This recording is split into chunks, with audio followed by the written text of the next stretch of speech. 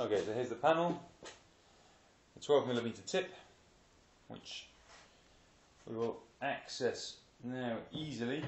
There, twist it round, and the bar is in place.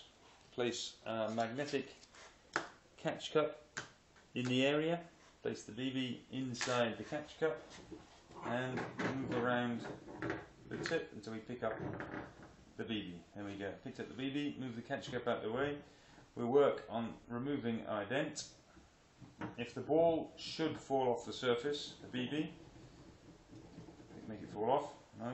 So the ball falls off and it falls into the catch cup, not onto the floor.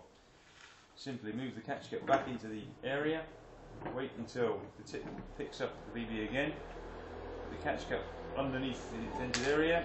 There, it did fall off that time. Okay, pick up the BB, continue our dent. When we finish our dent, take the magnetically tipped knockdown punch, which picks up the BB from the surface, remove our catch cup, and remove our 12mm tip. And there we go.